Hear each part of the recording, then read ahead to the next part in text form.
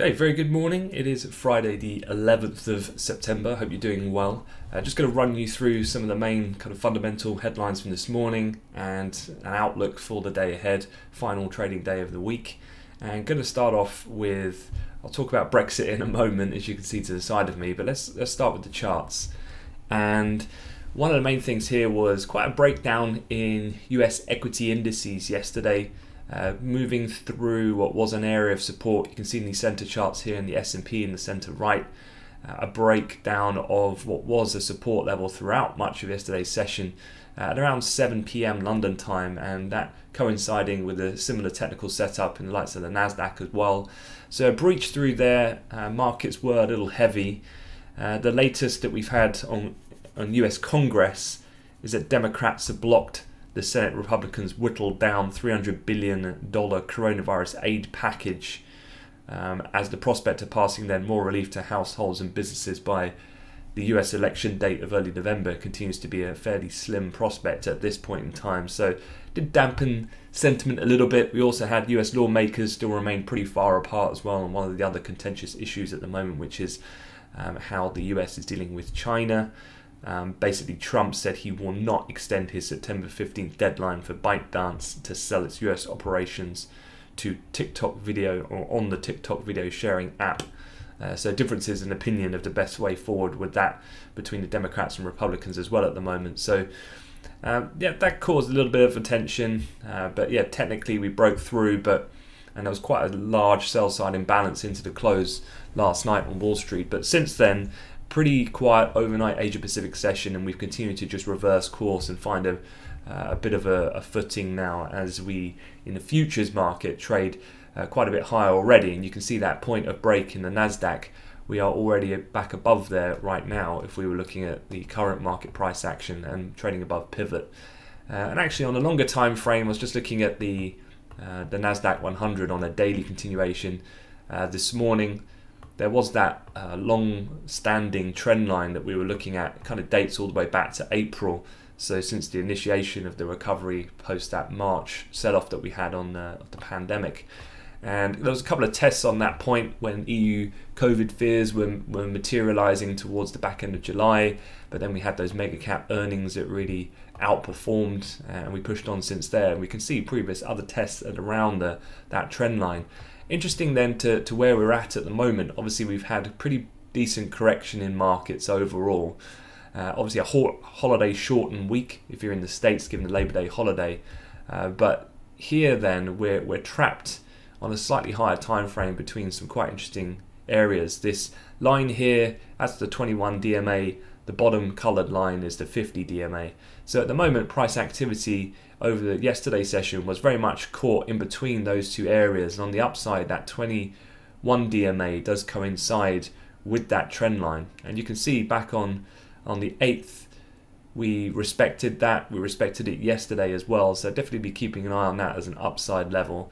Whereas on the downside, then you've got the 50 DMA coming in, which was also respected yesterday. So quite interesting being kind of wedged in between that and then the upside, the kind of dual combination of that DMA with the trend line is something to be aware of, with as well, if you put a horizontal line, a double top now from the 8th and the 10th of this week would be quite a key upside obstacle now on any further recovery if that was to take place.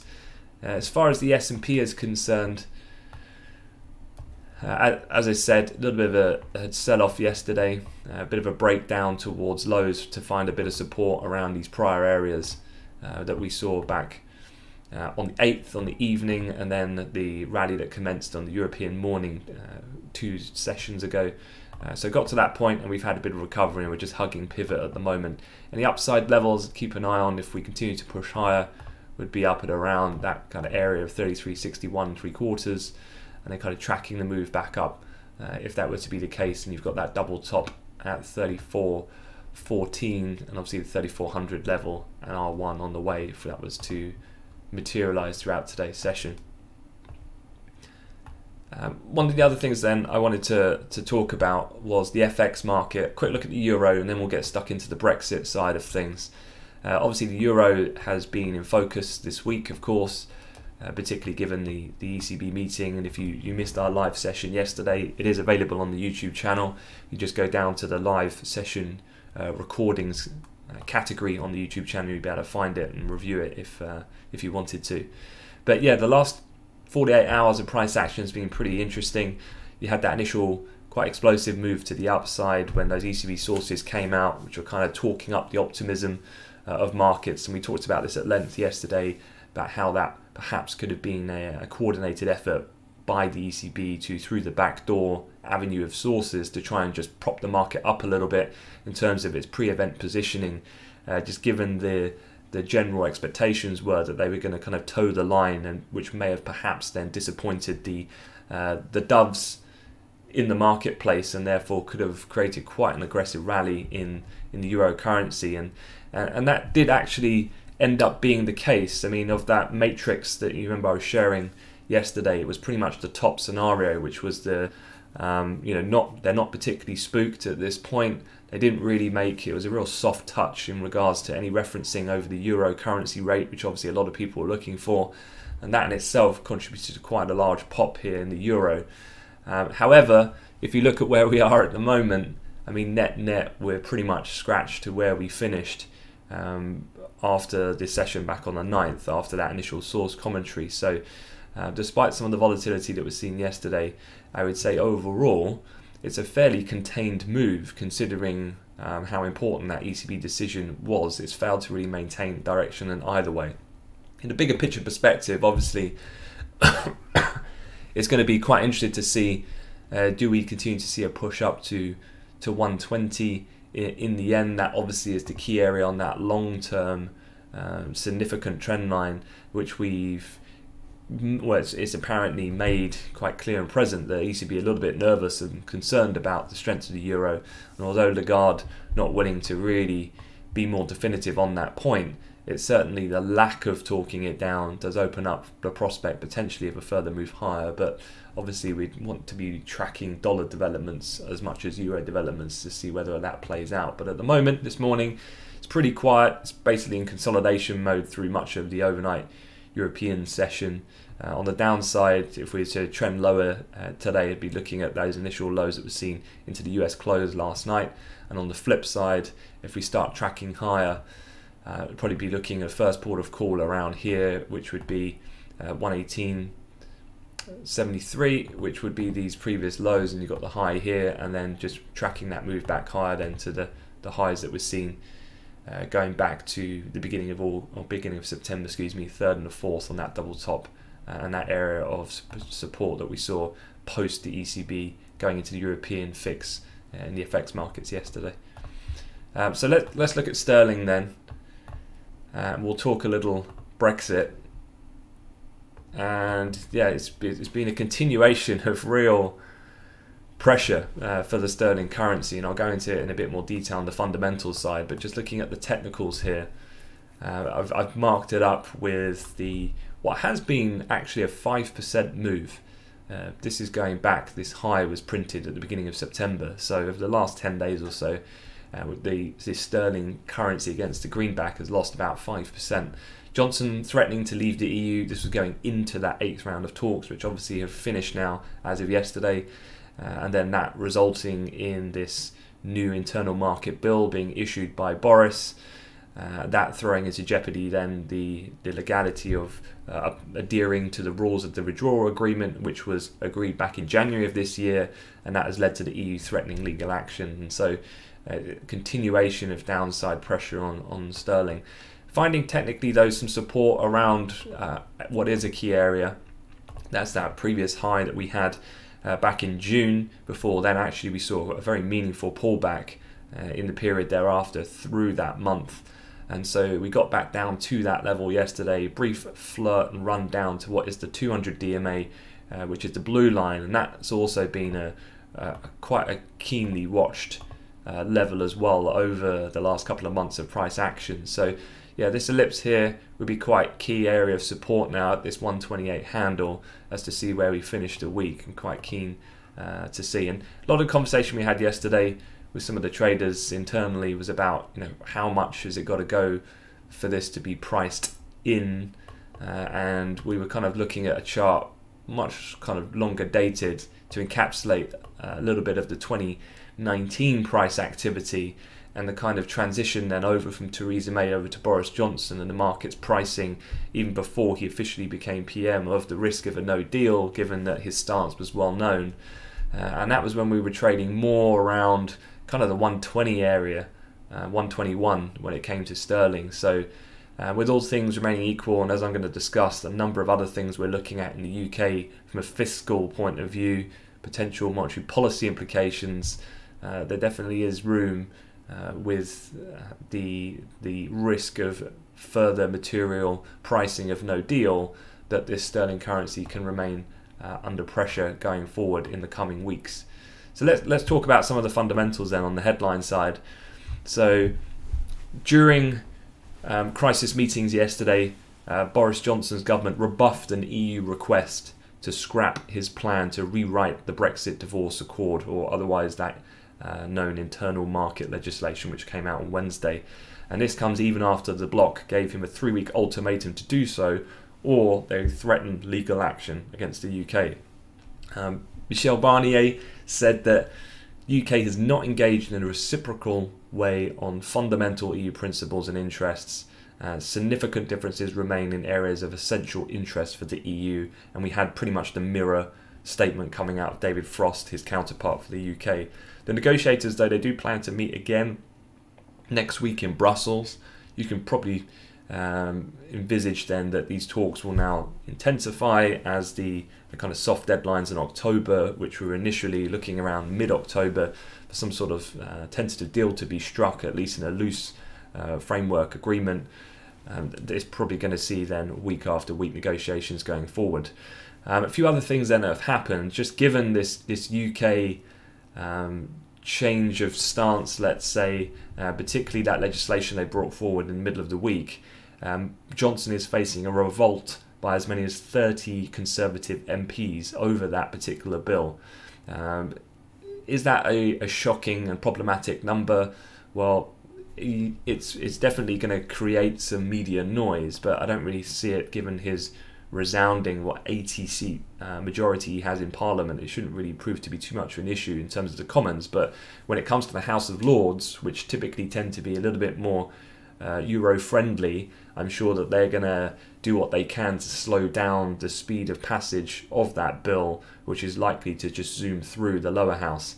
And that could, again, be a contentious issue for internally Boris Johnson and Conservative parties to manage. A couple of banks have been commenting on the situation. Goldman Sachs said the British government's moves were intended to extract concessions on the UK's ability to diverge from EU regulatory standards while still enjoying zero tariff, zero quota access to EU markets after the transition period ends at the end of this year.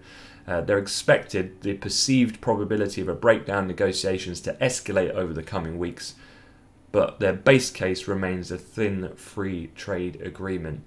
And at this point in time, I tend to agree with that statement. I think things are going to get a little bit worse before they get a little bit better. Hence, this is the normal process of Brexit negotiation, which we've seen many times before. And I do think, as what some of the media are referring to, this game as brinkmanship can go wrong, but we've been here multiple times before when it comes to Brexit. And in the end, although sterling must reflect this in this renewed risk, we tend to see a general positive outcome or a delay in kind of cliff edge type scenarios. So I don't see any reason why that wouldn't be any different this time round. One thing that some people were looking at was overnight sterling implied volatility rose to 13%. That's the highest it's been since my birthday on March 26th earlier this year, and obviously that was right in the middle of the peak of the pandemic rout that we were seeing in markets. So we've got over the peaks that were seen in June and late July, early August, and that was that latter one when the US outbreak was happening in some of the Sunbelt regions. Implied volatility gauges for other maturities are also elevated, including the 6-month options contracts, comprising then the end of now. If you think about the calendar year, that encompasses the end of the transition period. and that stood now close to its highest since mid-May. So some of the pricing would be indicative then that things, certainly people are positioning themselves to get worse, essentially, or more volatile. If you think about it, then there's kind of multiple factors then that are weighing on this sterling that have really created this 5% decline over the last 10 days or so. Whether it be UK economic data generally losing a bit of momentum, we've had a rise in UK COVID-19 cases, we've had a tightening on social gathering guidelines as a result of that, and we've got fiscal tightening potentially very close on the horizon, and the particular one being furlough finishing at the end of next month, and that in itself, furlough is still being used by some 9.6 million people in Britain. That's being talked about a little bit in the press this morning. I've mentioned this before about whether or not Rishi Sunak might have to extend that program. I think that probably will be the case, but in a little bit more of a strategic sector-based way. Continuing the program, according to the Treasury number 2, Stephen Barclay, he said yesterday that extending furlough overall would only serve to keep people trapped in a job that only exists because of the furlough scheme. I can kind of see the point there, and this is the difficult thing that the Treasury now in the UK needs to weigh up, is do they want a mass flood of unemployment in the millions, which is only going to further not just impede the economic recovery, but it's also going to damage the Conservative Party's political favourability. So do you stump up the cash and keep paying for that? But ultimately, at some point, it does need to finish, and there probably is some legs in that argument that there's a lot of people who are just trapped in a job where an employer, perhaps in a small, medium-sized business, is happy to keep you on because the government's backstopping 80% of your wages. But if that's pulled, then some of these companies are going to have no choice anyway but to let you go. So your job's already lost. You're just caught in this kind of grey area that's furlough is maintaining that employment for the time being. The way they could approach this, and probably I think the way that it will work, is the Treasury might well extend beyond October for targeted areas in terms of job sectors, so particularly those that have been most hard hit. So things like tourism, hospitality, leisure, these sorts of things, which have had to go on complete lockdown, obviously because of the nature of social distancing. So yeah, I mean, number of factors then to weigh on this. Obviously, as things get worse, if that were to be the case, then does that create then more necessity for the Bank of England? Although they've kept things like negative rates on the table, does it push us more further down that route, or more reasons accumulating for further softness coming in the currency going forward? But hopefully that's a good overview. Quick mention about COVID. I know it's been pretty quiet on this front for a little while, but I just wanted to give you a bit of a brief overview. In the US, the number of new cases still moving down generally. The 1 week rolling average now below 40,000. New deaths, hospitalizations continue to decline as well. So yeah, at the moment, it's still, when it comes to this sort of thing, it's really not that much of a talking point comparative to what it was just around a month or two ago. But I still do keep a daily eye on it, just to make sure that generally two things. One, I think it's quite important not just to look at cases. And a good example of this is what's happening in the UK and Europe, because the number of new cases in Europe continues to increase at this point in time. And nothing is suggesting that will stop anytime soon. So we are expecting case numbers to go up. Particularly France, Spain are the worst hit at the moment. The number of new cases in the UK is now accelerating at a faster pace, particularly as well as the youth. We've got Freshers Week coming up next week, I think, and if Freshers Week's anything like I remember back in the day, I'm not sure there's going to be that strict a social distancing, and perhaps then the reasoning of why the government made their move this week to initiate that from Monday, specifically given the fact that it's 17 to 21 year olds that have been the major issue with the acceleration within the UK in terms of a demographic. But kids going back to school, the potential transmission then onto their older relatives and so on. So things are getting worse on a case basis, but the most important thing here is I'd look at the data as a whole, and actually new deaths in Europe remain stable despite new cases have been rising since July. So could be a couple of factors here, and here are a few. And there could be multiple. So more young people getting infected, and generally their ability to be able to cope with contracting and then fighting off the virus is seen as more effective than that of the elder generation. More testing, better knowledge on the treatment, hospitals not under so much pressure. So hence the reason why politicians, despite numbers going up, are a little bit reluctant to implement too stricter movement on curbing the virus due to the high level of economic cost that it would entail to the economy. So this is why perhaps there's a bit of a disconnect between you read the press and the numbers are going up, and yet the economy is trying to reopen and they're moving forward with that plan, the push to put people back to work and so on. It's because underlying it, actually, more people are getting it, but it could be down to other factors, and it's not resulting in tangible deaths in the end. So yeah, at the moment, as long as that remains the case, and that latter part doesn't start to pick up in step with the case numbers, then I don't think it's really going to have too much of an impact on markets for the time being, but something to remain vigilant for, of course.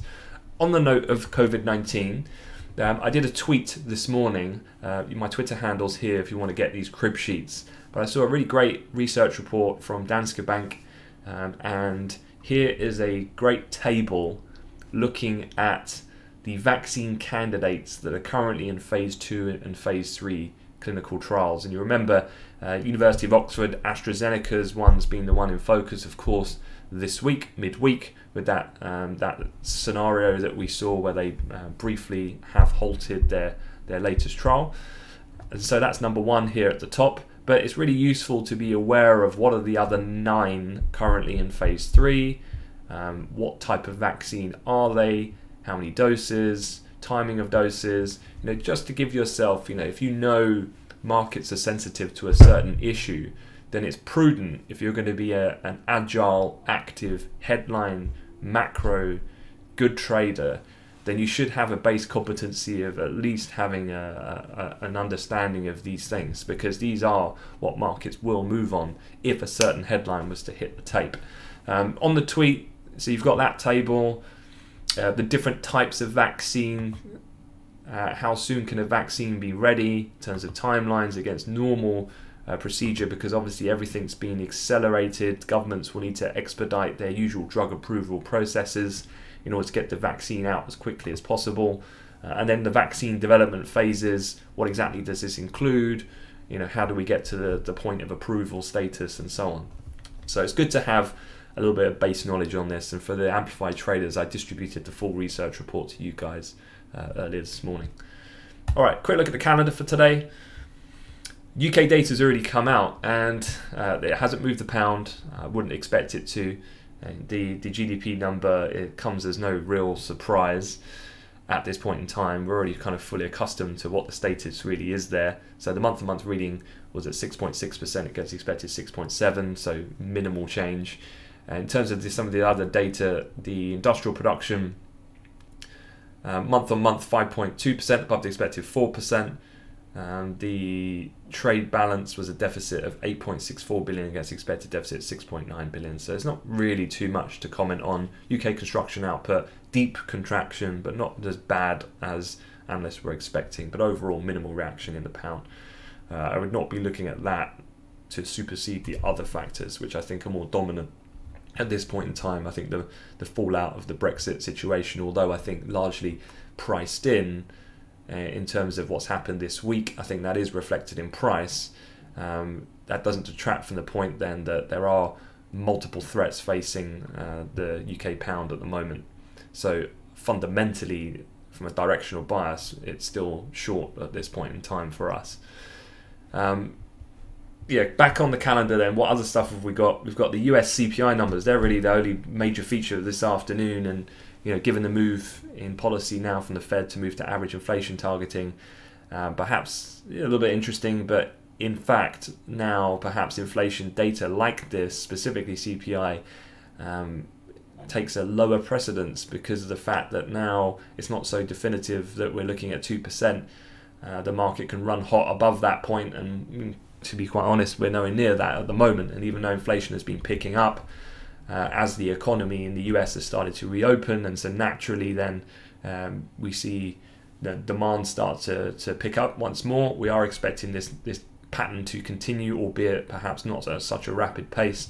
I think the consensus estimate is for 1.2% on the year-on-year figure. But I wouldn't be expecting too much from that. As I said, we're still away from 2%. And the fact that inflation can run above and below now, given the new policy kind of system, I don't think that's going to be a real game changer for today. Otherwise, Baker Hughes rig count, usual for the oil traders. A couple of speakers coming out later this morning. ECB Schnabel at 9:50 London time. ECB's Lane talking at 1 p.m. And just given the context then of Christine Lagarde speaking yesterday, usually would be uncommon for something to be said explicit that would be any different from what Lagarde has said, because she speaks on behalf of the ECB. But if they felt the need to kind of re-emphasize any points or re-guide the market, then these two speeches could potentially provide a platform to do so. So worth keeping an eye on. And then for fixed income traders, reminder, you've got the Bund Bobble Schatz SEP futures expiry happening late morning, 11:30. All right, that is it. I'm going to let you get on with things. If you don't already do so, do not forget to subscribe to the channel. Had some really great videos this week, not just the standard kind of macro briefings in the morning, but a breaking news about AstraZeneca. We've had video about Tesla from Eddie and one about SoftBank. So yeah, new content coming all the time. Great to have you guys engaged. And with that, I wish you a great weekend. I'll see you on Monday. Thanks very much.